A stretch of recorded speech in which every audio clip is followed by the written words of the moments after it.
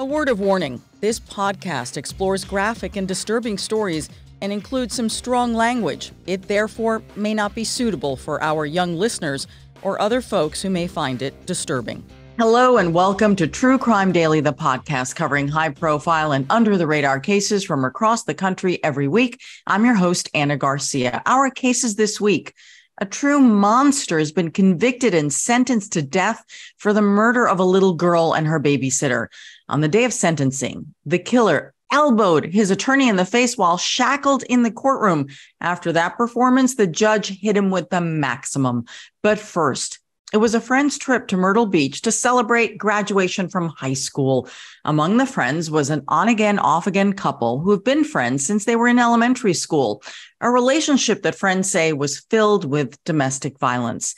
And so a trip planned to celebrate a new beginning ended with murder. Police say he killed her, and after allegedly strangling her, he sat with her body, both of them just 18 years old. We are recording this on Wednesday, July 5th of 2023. Our guest today is Bolaños, a former homicide investigator with more than 30 years of law enforcement experience, a private investigator, founder of Get Bit Investigations, and a tireless advocate for the survivors of crimes. Louis, welcome back. How are you? Hi, Anna. I'm doing great. Hopefully, I know you are too. Thank you again. I love discussing these type of cases with you because there's so much information we can glean from these for future cases and investigations. But I'm very happy to be here. Thank you. Absolutely. I was telling you before we started recording that I dropped your coffee mug this morning. Oh. I'm showing it to everyone. It's for Get Bit. I dropped it I hadn't even had a sip of coffee yet. The whole thing collapsed. And of course, there wasn't enough coffee for my tummy, so I'm just using it without a handle. Well, you're committed. Thank you. I know the factory, the guy that runs the factory. We'll get you another one. No worries. There's something about me and mugs between this one and the True Crime Daily mug that explodes. Yeah. Yep. That one too. That one too. Yeah, that one too. Oh, dear Lord, dear Lord. All right. Well, let's get to these cases. They're horrific as usual. Gosh, the thing about the first case, Louis, the reason I wanted to talk about this one is because the two people involved are so young. They're just 18 years old. And to have such a dysfunctional and reportedly violent relationship so young into their dating world is what troubles me. Yeah, I agree, Anna. And that's one of the first things that caught my attention because it just seems so preventable. Right. And this is really a common story of an ongoing domestic violence history. And there were so many flags that we're aware of that went public. And there's probably many, many more in this situation that never went public. At what point could have somebody intervened and tried to address this?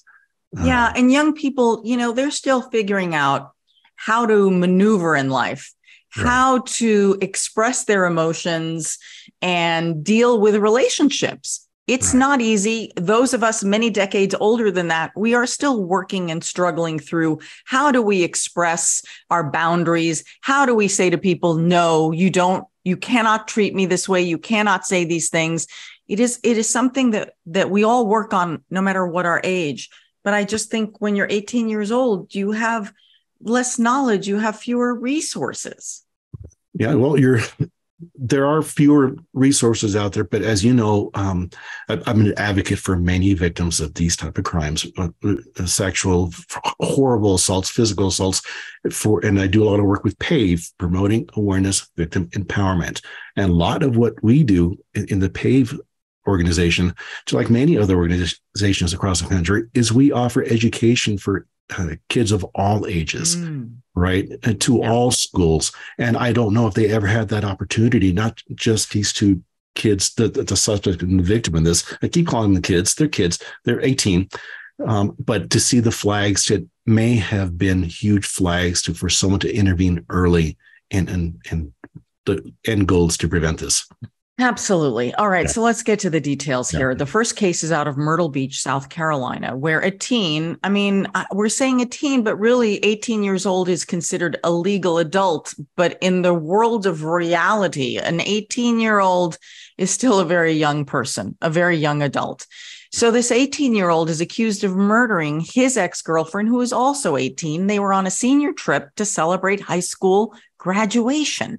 Everything is supposed to be fantastic. This is the best summer of your life. Right. And those trips are very common, right? And I think it was post-graduation, right? It was post-graduation, exactly. Right. And that's, I remember we had one of those trips, pre-graduation and post, right? You go to your local beach and, and you're so happy that summer. Happy I remember to celebrate. That summer. So happy before everybody takes off for school or whatever they're going to do. It's just a magical, magical time. So, they take off on this trip. This was not a trip that was sponsored by the school. The group of kids just decided to get together and go to Myrtle Beach. Okay, they're all adults. It's fine. These trips are never sponsored by or condoned by the schools. Right. You have to stand there in the gymnasium. That's about as good as it gets with a disco ball and a DJ on an iPhone. Right. All right. So again, not a sponsored trip. This is a group of 7 from Ohio who had planned this on their own. They had graduated from high school in Duncan Falls, Ohio on May 26. So according to a friend of the victim, Blake and Natalie, let's name everyone here. Police say that 18-year-old Blake Linkus strangled his ex-girlfriend, Natalie Martin, also 18, while the two of them were on this trip. So according to a friend, Blake and Natalie had allegedly been friends since the two of them were 11 years old. And both of them described very athletic in school. Natalie played softball and soccer. Blake played football and wrestled. Very typical teens. Natalie and Blake began dating about 3 years ago. So about the beginning of high school. And the pair reportedly broke up this February. And according to several news accounts, it's because friends claim that Blake had become violent toward Natalie while they were at a party and that he allegedly picked her up and threw her across the room at this house party. And that's when Natalie ended things, as she should have. But what's interesting, again, like we talked about earlier, I don't see anything anywhere in everything that I've been able to read on this case where somebody reported that instance or stepped in somehow to understand what they were seeing at that time. They just kind of let it go. So bad enough to do that in private, but when you feel protected enough that you can do it in a certain social circle in front of people without any retribution, without having to be held accountable, there's something wrong with that. And of course, as you and I both know, that wasn't the first time. It couldn't have been. It's very unlikely. I think what we see a lot in domestic violence with abusers who are maybe just a little bit older is that the abuser learns to hide and control it in public. True. And then unleashes in private.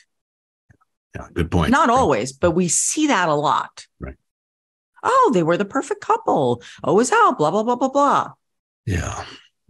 But, again, and we don't know the circumstances of all of this, obviously. It is troubling. Obviously, it's very troubling. But what's more troubling, what's equally troubling, I should say, is that it appears that, whether they were in a relationship or not, they apparently, at the very least, remained friends because they take this trip together. Right. They're in the same room. Right. And they're in the same room. Makes me think they're more than friends. Right. Yeah. You're going to tell me that's the only room that Natalie could have slept in the vacation rental? Right. No, they were working on it at minimum, but or at least for that weekend, they came to an agreement. Yeah. So, Blake was the one who tried to patch things up with Natalie, according to friends. This is after the incident in February. And so we believe that things were patched up to a degree. It is very unclear, again, how they ended up in the same room. And presumably the friends that were on this trip maybe would have known something about what happened at that February house party. Maybe not. We don't know. We can't possibly know that right now. So this is all from what's been reported to several news organizations by people who were there or friends of Natalie. Apparently, the two of them had a fight the day before she was killed because Natalie was texting another man. Well, that could mean a million things. Yeah. but by itself upset Blake. He was upset and they had to work that out. That was an issue for him.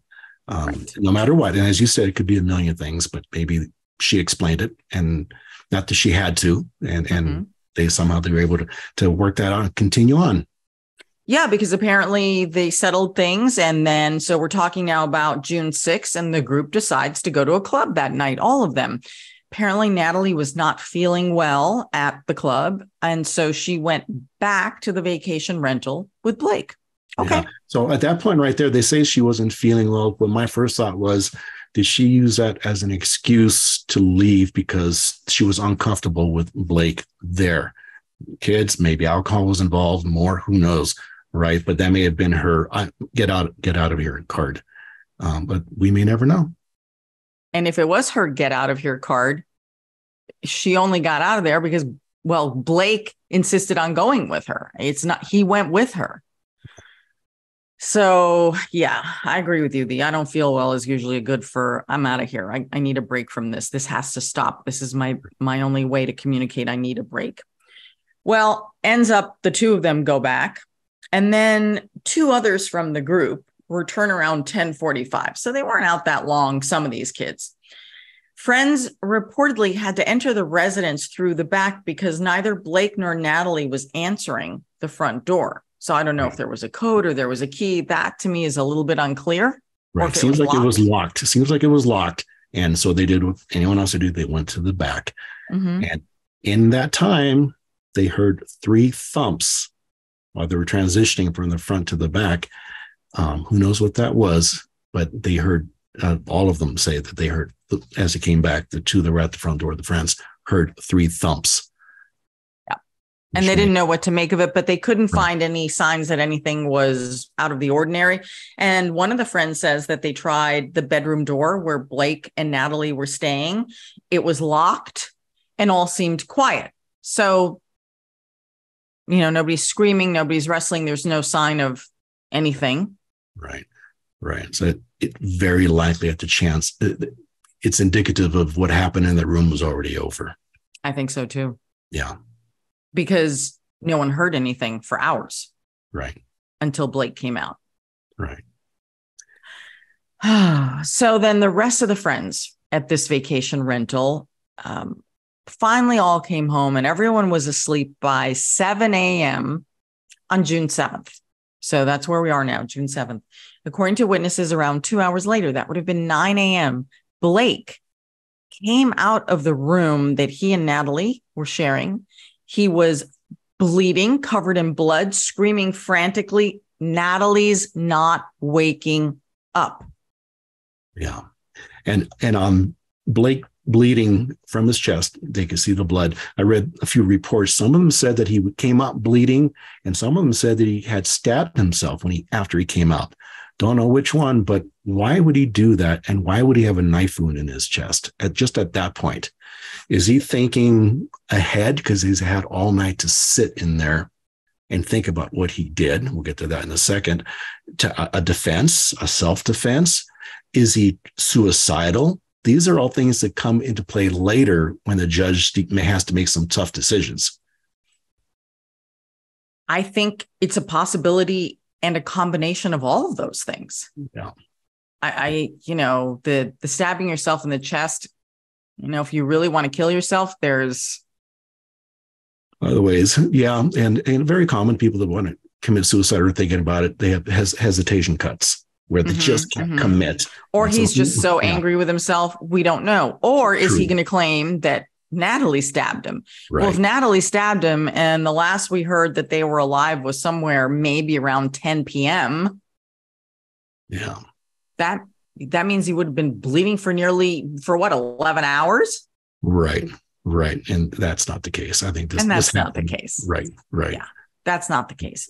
So based on the accounts of those who were there and information that was very specifically shared with Fox's Nancy Grace, Blake was in the room with Natalie's body for hours before he stabbed himself in the chest and then revealed the crime scene to his friends. They, of course, call 911. They call the paramedics.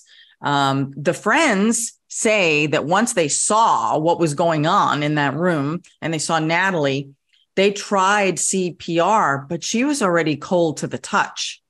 Yeah. It just was, they could not revive her. She was cold and stiff.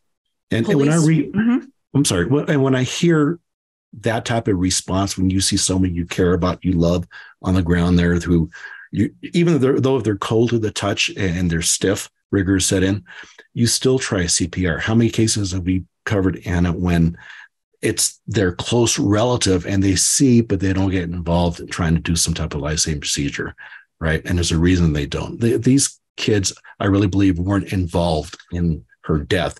They reacted normally. They did what any good human would do, is try to revive their friend, even though it became obvious eventually it was too late.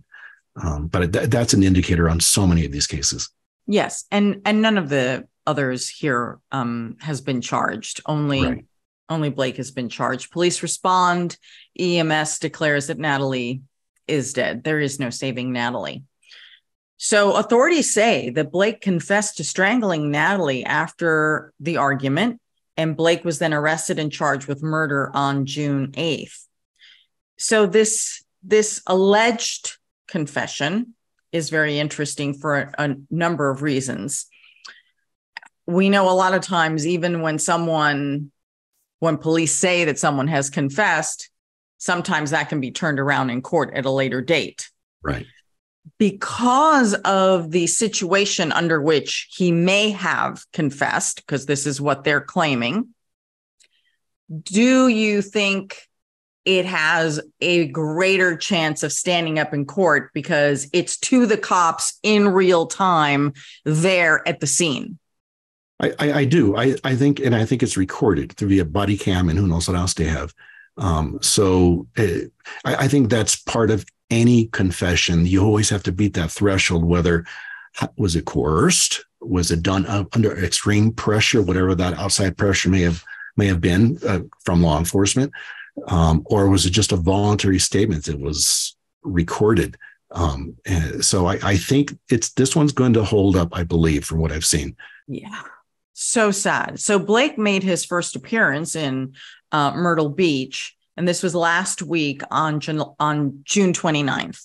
And he was granted a conditional $150,000 bond. What's interesting here is that it's a bond that he can make, because, you only have to put up 10%. So it's right.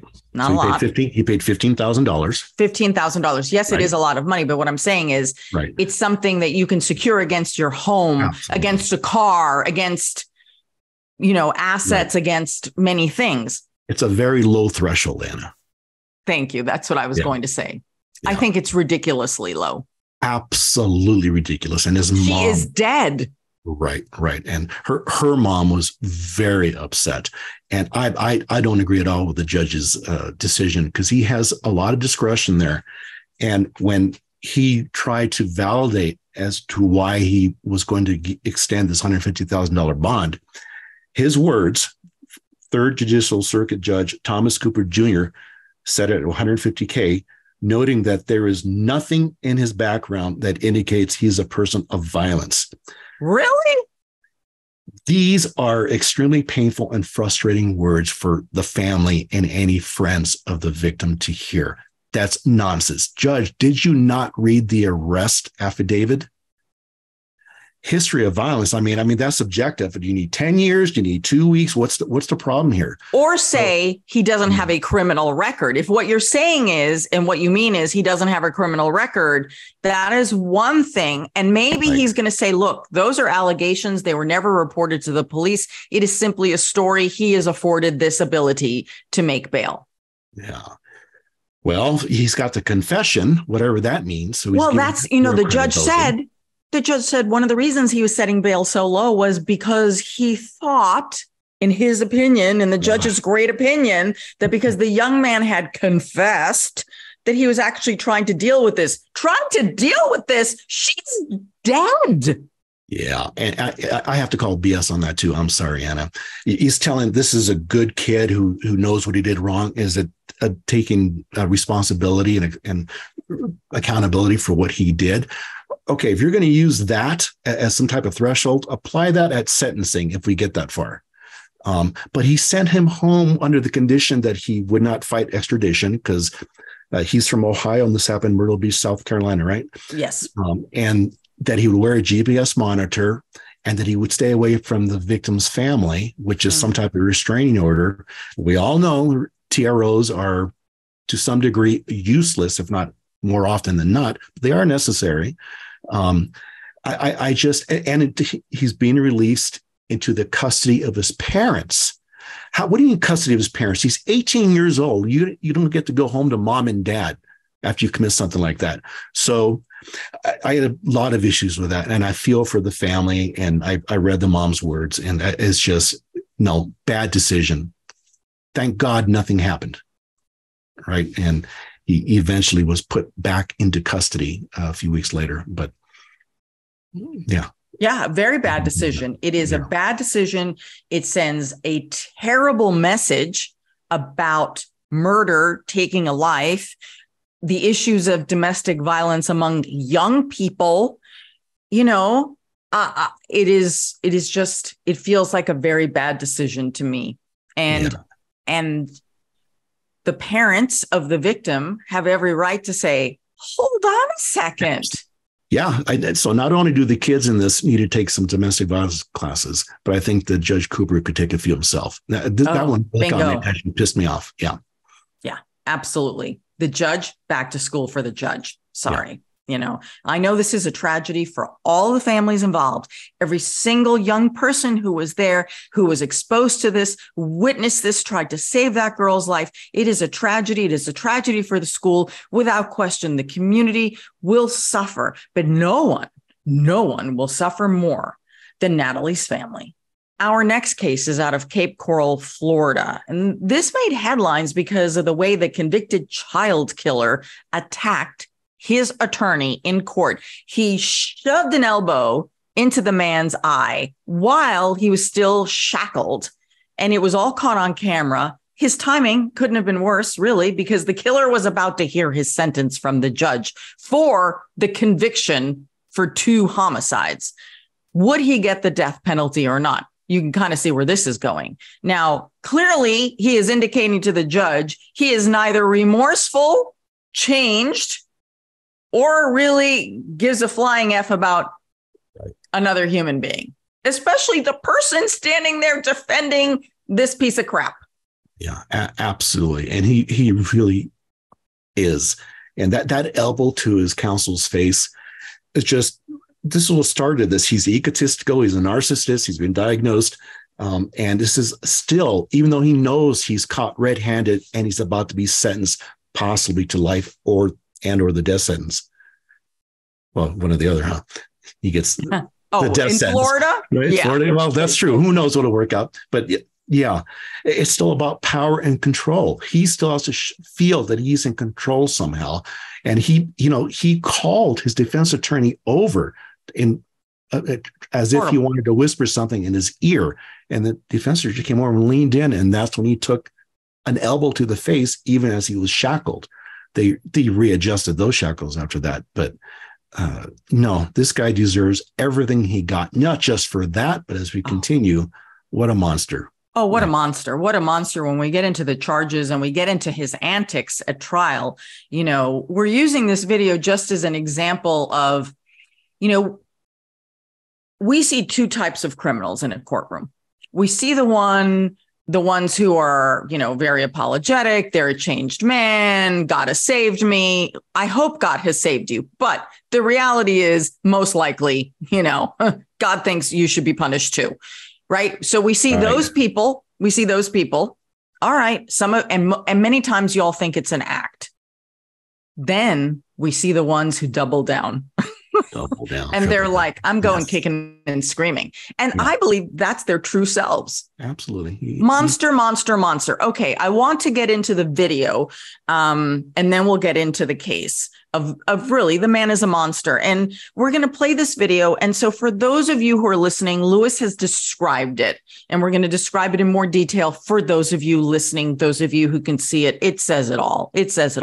Okay, so the convicted killer is in one of those orange jumpsuits. He's got his legs and his hands chained, but the hands are not handcuffed together. So I want you to think of his arms as wings, because you're probably saying, well, how did he elbow the guy? So just think of the arms as wings, shaped like wings, tucked in. And that's how the jab happened. So he calls over his attorney, as you said. The attorney literally leans into this killer, leans in, and that's when he gives him the elbow in the eye. Horrible. And, he's got a guard on each side of him. They restrain him. And it's interesting, Louis, because when I think of prisoners and you see them walking in with the chains, he had enough mobility where he could get the elbow out. Yeah, that's very common. That's mostly how they're shackled when they're brought to court, prisoners, inmates. So most of the time they'll have leg shackles on where it's just two ankles together. Then they have a separate thing called the waist chain. It's a chain that goes around your waist and two sets of handcuffs on either side. So you're absolutely correct. You still gives you mobility this way with your wings. Very common that if they have discussions with the prosecutor, they'll have motions if they think that the individual that is being prosecuted is a danger to those in the courtroom, they will shackle him differently. And they have to be very careful how they do that, because usually they're dressed in a suit and tie. I'm surprised he was in his prison outfit. But if they're in a suit and tie, sentencing, right? Sentencing, true, yeah. Good point. But if he's not, but they can shackle him under his clothing in a way with equipment that keeps him from being able to do anything. And they'll even put a taser on him where they can buzz him if he starts to misbehave. And sometimes they put those hoods on them, the ones that spit, right? The spit hoods, yeah. Yeah, all that stuff, right? And he had none of that, right? Why would he have stuff on him? I mean, because clearly his antics during the trial showed, even though he hadn't lunged at anyone, he certainly was threatening. Right, absolutely. Oh my God. So the amazing thing is that it appears that the attorney somehow, because it was a good elbow in the sense, not good and proper, but it landed. And so the amazing thing is the defense attorney appears not to have been hurt. And then he spoke with a reporter from Wink TV immediately after this in the hallway. So here's the interview with criminal defense attorney Kevin Shirley. I had no idea he was going to do something like that. Obviously, he's been planning on that. But as he was going down, he said he was sorry he missed. Oh, he's been cooperative with Mr. Hollner, Ms. Murray, and myself throughout the entire case. It's just, we've provided him with discovery. We've gone to see him and talked to him. Louis, can you imagine the balls on this guy? As the attorney is going down, the killer says to him, geez, I'm sorry I missed. What, that you didn't take an eye out? Yeah. Well, we'll see how I'm going to go there. We'll see how big those testicles are when he lands in prison and they find out what he did. I bet they shrink up very quick. Sorry, we're going there, Anna, but this guy really, really, right? Oh no, he is so disgusting. He is so disgusting. So let's talk about the case. Let's talk about what he has been convicted of doing, and then the other antics that he did in the courtroom that were so horrible to the families of the victims. Again, constant victimization here. All right, so let's get into the details of this guy. 61-year-old Joseph Zeiler was found guilty of the 1990 murders of 11-year-old Robin Cornell and her mother's friend, Lisa Story, who was 32 at the time. She was babysitting the girl. The two, remember, one of the victims here is 11. The two were sexually assaulted and suffocated with a pillow, say prosecutors. The murders occurred in 1990, but it wasn't until decades later, in 2016, that DNA found at the scene was linked to Joseph Zeiler. The jury voted that he should be given the death penalty. Now, here's the background on the case. Okay, so Lisa Story was staying with Jan Cornell and her daughter, Robin. This is in Jan's apartment in Cape Coral, which is about 100 miles south of Tampa. This is at the time of the incident. The mother went to watch a game with her boyfriend. And so Lisa said, don't worry, I'll watch Robin. The mother, Jan, returns home, finds them both dead. So this is May 9th of 1990 When Jan gets home, she finds Robin and Lisa dead, suffocated. The home was ransacked. According to investigators, again, they believe pillows were used to suffocate them too. Those two. Investigators allege that Joseph sexually assaulted both victims. I'm not getting into the detail of where the semen was found because it's just too much to bear. It is too much to bear when we are dealing with a child.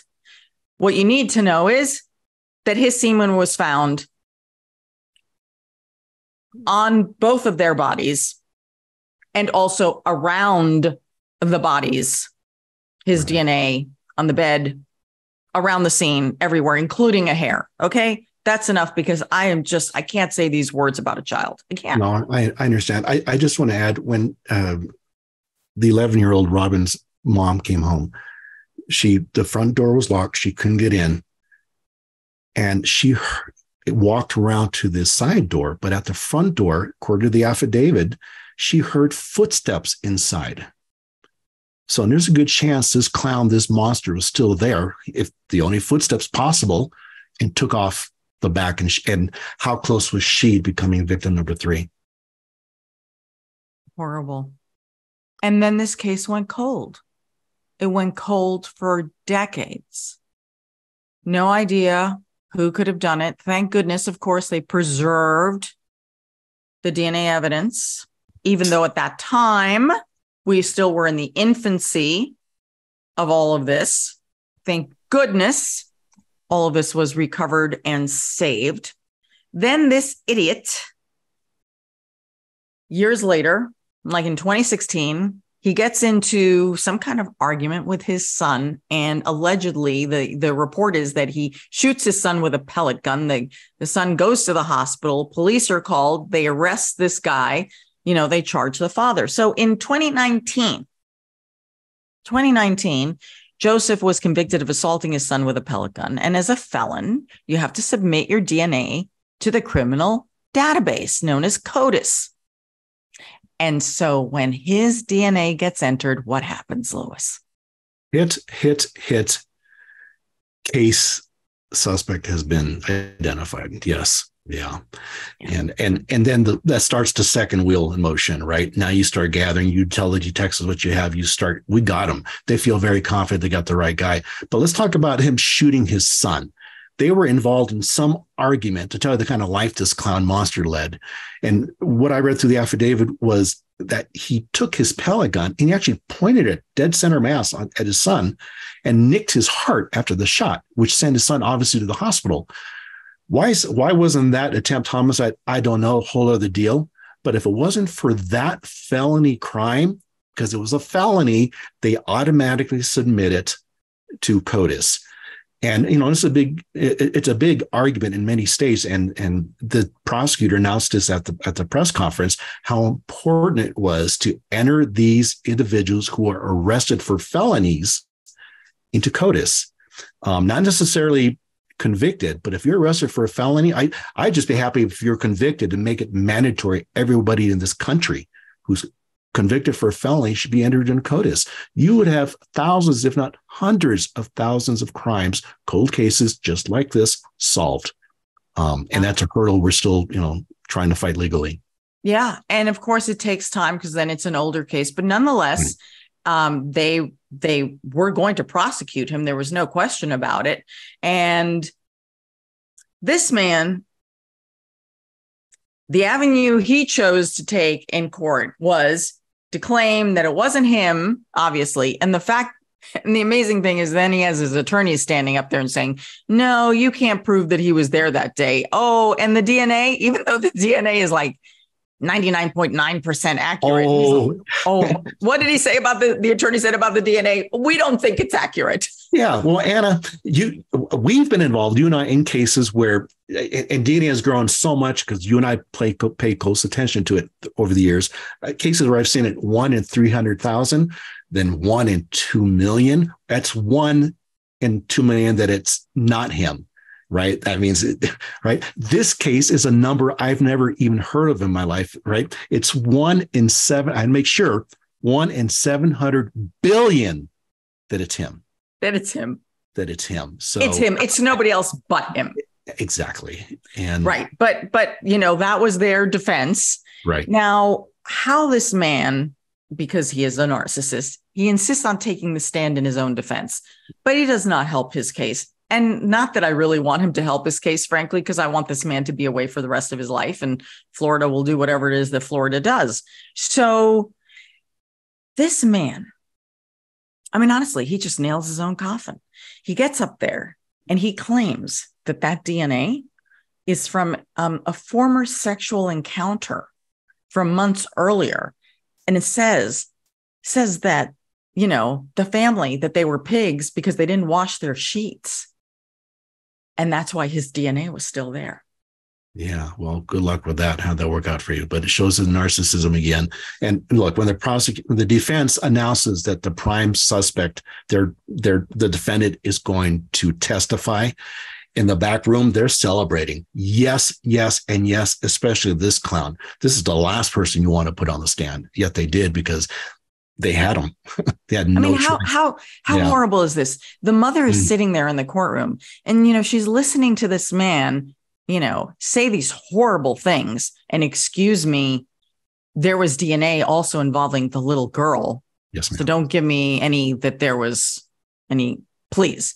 So, and then to call her a pig for not washing her sheet for months, please, that is bull crap. And then he flicks the bird to everybody. I'm like, really? And the victims' families are sitting right there. Are you kidding me? This is after the killer on the teeth thing. You knew where this was going the whole time. You knew where this was going. So finally, on May 18th, Joseph Zeiler was convicted of 2 counts of felony murder for the deaths of Lisa and Robin. The trial then entered a phase to determine whether he would face the death penalty. On May 24th, the jurors voted 10-2 in favor of the death penalty after 5 hours of deliberation. What the hell took so long? Really? 5 hours? Yeah. Well, it's good. Sometimes if it comes back in an hour, then you're giving them an argument that you guys need to consider all the arguments. So, but yeah, I get it, right? They probably had a good idea where they were going to go before the jury did, before they walked into the jury room. It's and there are people who are either morally or religiously opposed to the death penalty, and that could account for the 2 who said, no, I am opposed to that. I don't believe in that. Okay. Yeah. So that might have come out in voir dire, right? When they were trying to think so. Jurors, I would hope, right? But yeah. Here we are now. There's been a recent change in the law in Florida, which I was not aware of. In April of this year of 2023, now the requirement is that only 8 of the jurors need to agree to the death penalty. So you can have several people vote no on the death penalty, but as long as you get 8, that's pretty amazing. Wow. Yeah. So it's the lowest threshold in the United States when it comes to determining the death penalty. But of course, the judge has discretion on the sentencing. So if the judge disagrees in any of these cases, the judge has the ability to say, no, this is the sentence I am imposing. Generally, judges follow what juries vote on. Yes, ma'am. Generally, but it does happen. They do sometimes weave in there and say, nope, we're going to do this instead. Right. And so that is the day that he decides to elbow his attorney. You know what I say? No mercy. No mercy here. Zero. Well, this being a holiday week, we do not have comments. Will is allowed to have a day off. I do want to bring in what we talked about, tie this into there's something you want to talk about, though. You're taking Will's time. Yes. Back on Zeiler. Zeiler, thank you.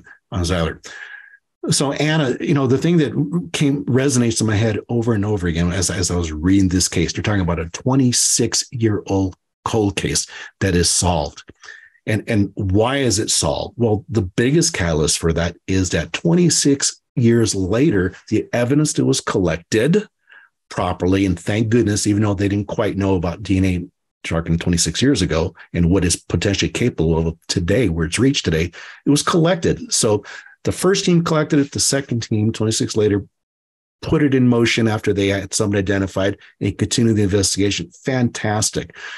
But it reminds, so first thing I want to say is for everyone out there who has a cold case in their life, it's a family, friend, member, you have to be the squeaky wheel. Contact law enforcement, whoever is in charge of that cold case, no matter how much time has passed, on a regular basis, and make sure that the evidence that was collected as potential DNA is being submitted to CODIS, C-O-D-I-S, right? The DNA database.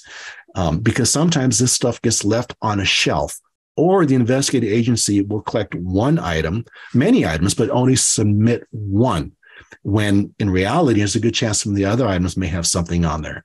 And DNA continues to improve. So you've got to consistently stay on top of that, be the squeaky wheel.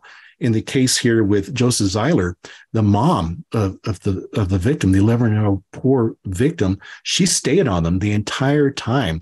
And at the press conference, she made a comment that she was glad she wasn't arrested for stalking the investigators and the police chief, because she stayed on it.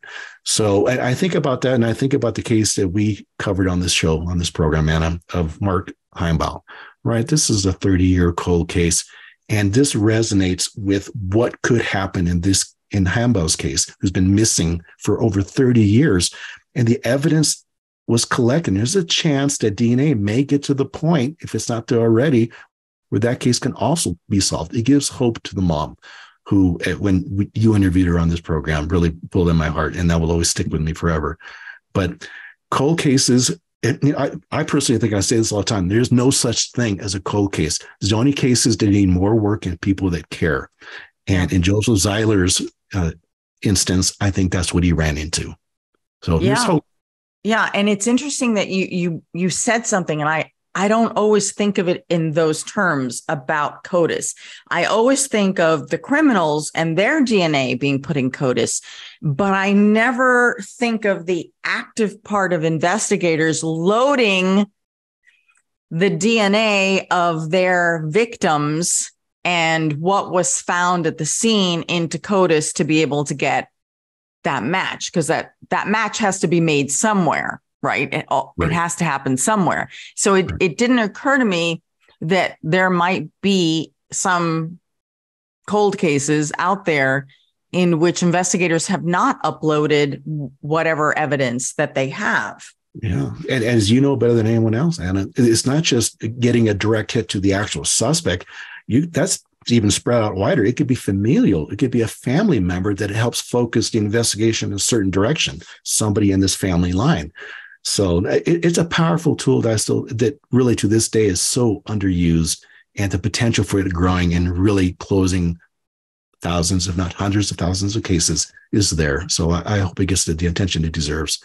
And I hope every felon, and at minimum, every convicted felon, has to mandatorily put his or her DNA into CODIS. Yeah, it is really helping. It is really helping, but because we talk about justice on this program a lot, it's all about justice.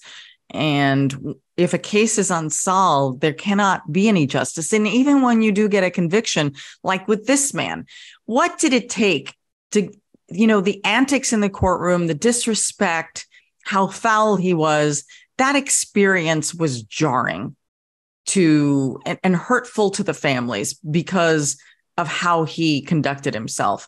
So it's another injury. Right. But sadly, you have to get through that in order to finally get to justice. And justice is so empty. So the man's away, and maybe he'll be put to death. Maybe. But that little girl and that woman, they're gone. Yeah, it's so sad. Yeah, it is just so sad. Really, really sad. Well, Louis, I'm so glad that you were able to join us today. I know we use comments to buffer us from ending on a really sad note, trying to talk about other things. All I can add to lift the spirits slightly is that I finally got to see you in person last week in Denver, which is I hadn't seen you in a year. And the last time I saw you was we were in Indiana and Ohio. Yes. Working another investigation, right? Right. Almost a year to the day. I know. Right? But this time was no investigation in Denver. It was just simply dinner and an art show. Yeah. I can tell you, Anna, that since I left you in Denver, I'm working and traveling, as you know. I am parked outside of the Grand Tetons in Wyoming doing the podcast from here, and it's beautiful. I have just taken a peek out my window here. Obviously, this is not my real room here. And just to make sure I don't have any more grizzlies come up to our front door and say hello. We've had a few nice run-ins here, but it's amazing. Going to work from anywhere nowadays. Yeah. Get things done. Get good things done. Yeah. Absolutely. Always a pleasure. Lewis, where can people find you or get in touch with you? Thank you, Anna. I'm at Get Bit Investigations. My entire social media footprint's on there. And it's a pleasure to be here and discuss crime with you as always. Thank you. Always a pleasure to see you, Lewis, in person or virtually. You can find me at Anna G News, Anna with one N. You can find this podcast wherever you get your podcasts. Subscribe to our YouTube channel or receive our newsletter at truecrimedaily.com. You can sign up. So until next time, I'm your host, Ana Garcia. This is True Crime Daily, the podcast. And as we always say, don't do crime.